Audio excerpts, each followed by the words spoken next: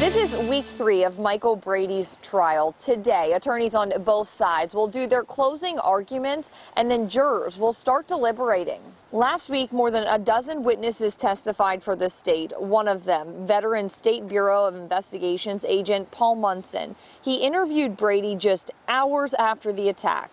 In that interview, Brady admits he always wanted to escape and told Munson he's the one who brought up the plan to 3 other inmates. Brady also says he's always felt correctional officers treated inmates unfairly.